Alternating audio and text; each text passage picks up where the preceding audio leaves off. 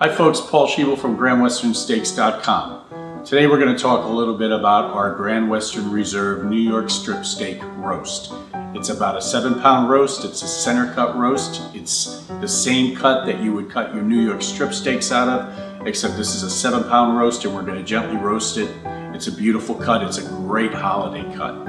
So we're going to take this New York strip steak roast and we're going to season it with salt and pepper, rub it down lightly with some olive oil, and we're going to sear it in a hot pan on both sides until it's nice and golden brown. We're going to transfer that to a 300-degree oven and we're going to gently roast that until we get an internal temperature of 125 to 130 degrees.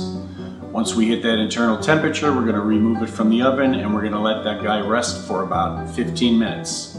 When you serve this product, you're going to slice it very thin, arrange it on a platter with a bouquetiere or a bouquet of fresh vegetables and starches. With that, you've got a beautiful holiday dinner for the family. Bon appetit!